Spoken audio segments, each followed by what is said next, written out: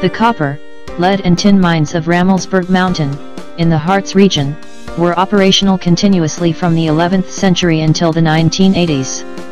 They bear outstanding testimony to mining installations and practices in Europe, both in terms of surface and underground remains, particularly from the Middle Ages and the Renaissance period. The remains of the Cistercian monastery of Wachenried, and the mines of the Upper Harz, bear testimony to the first attempts to systematically extract non-ferrous metal ores, including silver, lead, tin and copper in Europe, and to develop water management systems for this purpose.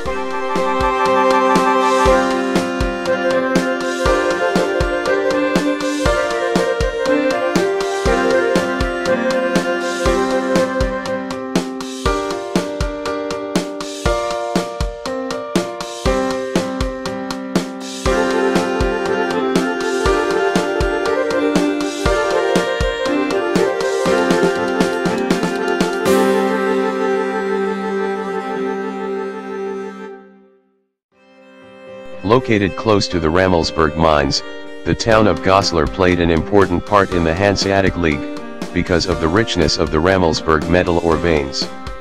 From the 10th to the 12th century, it became one of the seats of the Holy Roman Empire.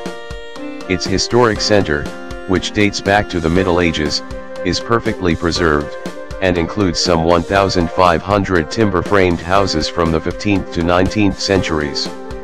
The Upper Harz water management system, through its extensive surface area, including a large number of artificial ponds and ditches, together with drains and underground shafts, bears testimony to the importance of the management and use of water for mining purposes, from the Middle Ages until the end of the 20th century.